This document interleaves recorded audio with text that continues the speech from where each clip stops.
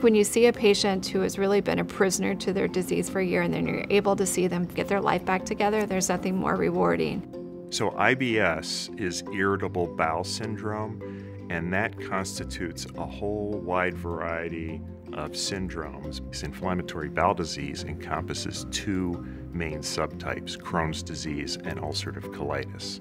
Patients with ulcerative colitis generally experience diarrhea, bloody diarrhea, sometimes associated with abdominal pain or discomfort and cramping. What's important about Crohn's disease is it can affect any part of the GI tract from the mouth to the anus.